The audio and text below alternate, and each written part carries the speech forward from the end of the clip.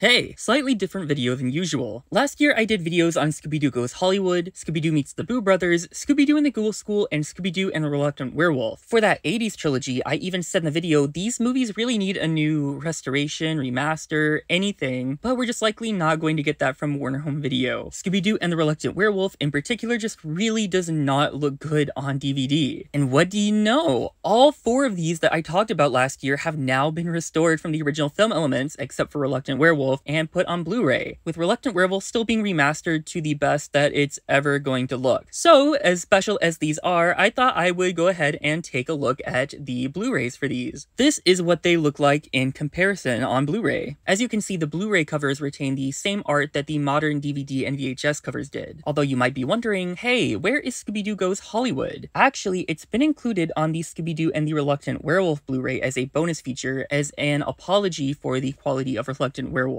But it looks beautiful and amazing, and we'll get to that. Like I said in my videos on them, I do think these are the best covers these have ever had, so I am happy to see them be retained. The only flaw, of course, like I said in the video, being that it's got green shirt Shaggy and no sign of Scrappy anywhere. Here you can see the back covers. It's a lot more minimal than the original DVD and VHS covers, although for Boo Brothers I have the re-release. And so you do lose some of that art. It's not retained here, but it's really not that big of a deal. And Reluctant Werewolf does have a disclaimer like at the start of the movie on the Blu-ray. Scooby-Doo and the Reluctant Werewolf was one of two of the Superstars 10 telefilms Hanna-Barbera produced using an early form of digital ink and paint, and was output to a final 1-inch videotape master with no film production of any kind. This presentation has been upconverted from its original analog standard definition master to digital high definition, with every effort made to improve the visual quality of the program. And again, I will say it looks better than it's ever looked, better than it ever will look otherwise. It does not look great though, so go in with tempered expectations on this one. Since this is sort of an unboxing, here's what the Blu-rays look like, where again they're using the exact same art on the front cover, which is appreciated and expected basically. And then here is the comparison of the spines. It's not as detailed. This is pretty much the same that Warner Archive has been doing with a lot of their Blu-rays for Hanna-Barbera stuff. For example, here is Hey There, It's Yogi Bear. And here they are on my Scooby shelf replacing the DVD copies. If you didn't know, this is part of a whole set of the 10 films from the Hanna-Barbera Superstars 10. So if you want that, you can get it at a much cheaper price with a complete set of those. I, however, for the purpose of my Scooby shelf, went ahead and got the 3 individual copies of these, and will probably go ahead and go back and get that complete 10 film set later. I just couldn't afford that and these at this current moment. Unfortunately, these do not have any bonus features of the original DVDs. The only bonus feature is Reluctant Werewolf having Scooby-Doo Goes Hollywood as that apology. Just so we are transparent, you won't be getting any of the extras that are on the original DVDs. Anyway, here are some screenshots that have been shared on the internet of the actual Blu-ray visual quality, so you can see some screenshots of it. Such as here is Scooby-Doo Meets the Boo Brothers, and it's a really beautiful restoration from the original film elements. I don't think the movies ever looked this good before. The colors are just great. They really pop. Shaggy's red shirt is so vibrant now. You can really appreciate it in full quality. And then Scooby-Doo Goes Hollywood, it's just got this beautiful new transfer from the original film elements. Some people say it's got too much dust and could have been cleaned up like Boo Brothers and Ghoul School, but I really like it. I like getting to see the film quality to it. And then just so you have that full warning, here is what Scooby-Doo and the Reluctant Werewolf looks like on Blu-ray. Again, it really does not look great. That's the best it's ever gonna look though, because again, it only exists on that 1-inch videotape master that they put it on. They did not have film preservation for this. They were not thinking about the future for a lot of Hanna-Barbera stuff from this era, unfortunately. But no matter what, this is the best it's ever looked. This is the best it ever will look, and that is the same for all 4 of these. So if you love these 4 Scooby-Doo movies, definitely pick these up. You can get them typically from a range of like $15 to $22, depending on the day and place you get them. Or you can just pick up the complete 10 film set, and you will get the exact same discs as this if you don't care about the cover art for a Scooby shelf like I do. Okay, here I am looking at the actual Blu-rays, so you can see I am looking at them. I am seeing the quality.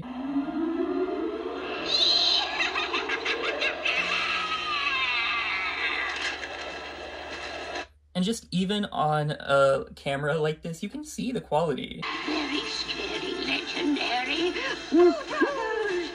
Those very mostly ghostly Whoa. Boo Brothers. I mean, whoa, the colors actually just even like, wow, they really pop. Wow, the detail, the colors. You guys are ghost exterminators. That's That's right, Mac. The Boo Brothers. Feel this play. Wow, I'm just like really shocked. This is really great.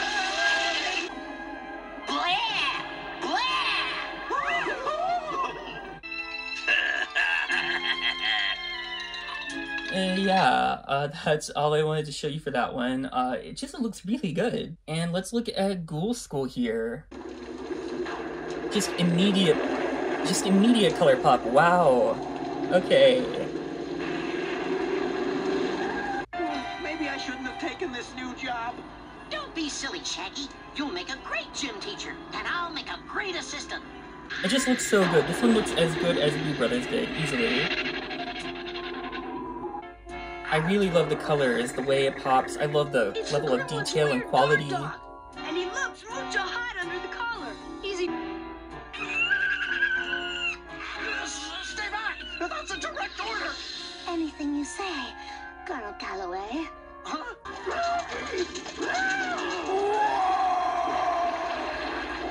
Like, keep dog paddling, Scooby! I'm on my way! Me too. This thing just really pops in color. It's so beautiful, it's so detailed. You can see all of the line art, all of the paint strokes in the background art, everything. Out of bounds! And here is the problem child Reluctant Werewolf. It does start with this warning here, like on the back. I think that is a smart and wise decision. And immediately as the movie does start here, it's just a huge noticeable step down. It's like the best quality you're ever going to get on this, but it just does not compare to how good the other two look. It looks pretty bad. This looks pretty bad, I have to say. Friend, go! Go, Shaggy, go! Don't be a mutt! Leave all the other guys in the dust! But as bad as this looks, I also have to say, this is the best I've ever seen this look. This looks so much better than the DVD.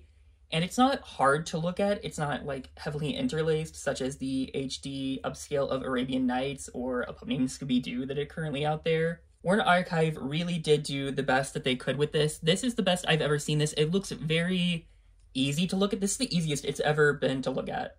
And then of course we do have Scooby-Doo Goes Hollywood, which has been restored from the original film elements as a bonus feature on Reluctant Werewolf.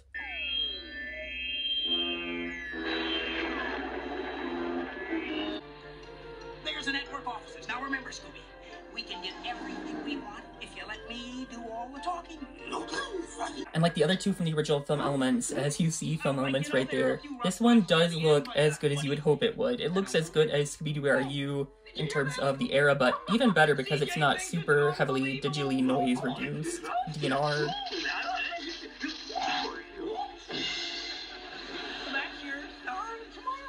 People have complained that it's not as clean as Boo Brothers or Ghoul School. I have to say I prefer it this way. I think it looks a lot better when it's this pure. Yeah, but what? What's the matter, Scoob? Like you're not still depressed about what happened, are you? Yeah.